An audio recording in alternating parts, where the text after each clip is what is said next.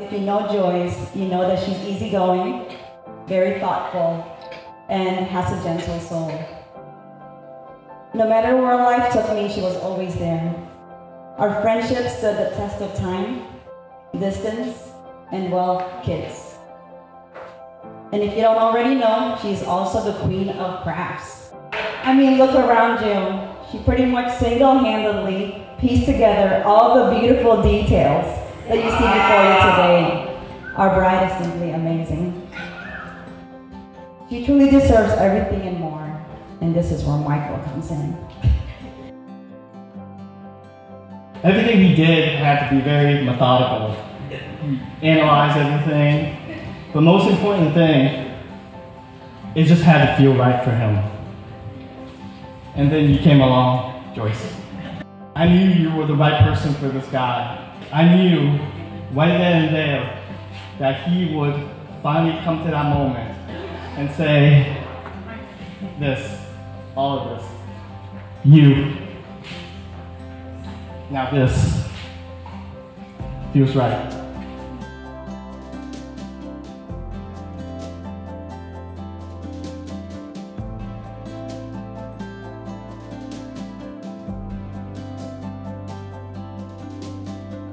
May we all be of one heart, of one soul, and one united in the holy bond of truth, peace, and charity, as we unite in marriage, Michael and Joyce. From the beginning of historical records, weddings have been held as joyous family events. But weddings are more than a social gathering. They are the sealed covenant between families and a historical event to look back upon in the years to come.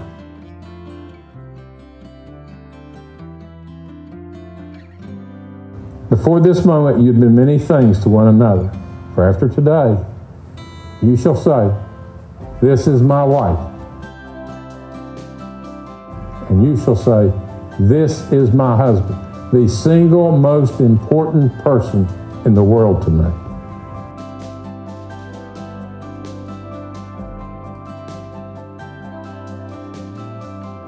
Now, your involvement with each other has led to a decision to join your lives together in marriage.